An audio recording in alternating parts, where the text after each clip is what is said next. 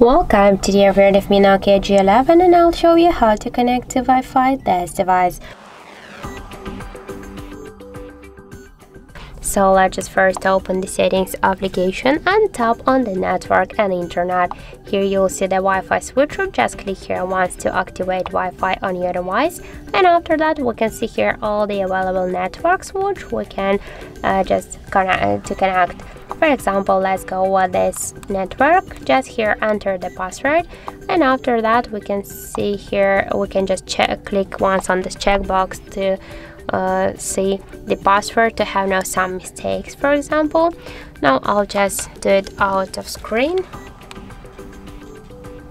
After that, just we should click here to connect.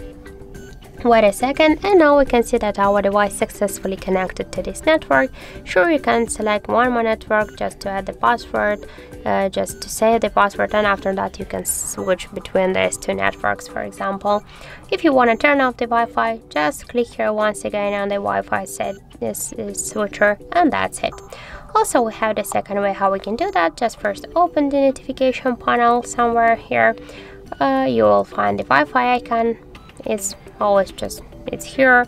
In my case it's here too. You can see, just click once on the Wi-Fi icon to activate the Wi-Fi, and to launch the Wi-Fi settings, hold for a while this icon. After that, just select the network, enter the password, click to connect, and that's it.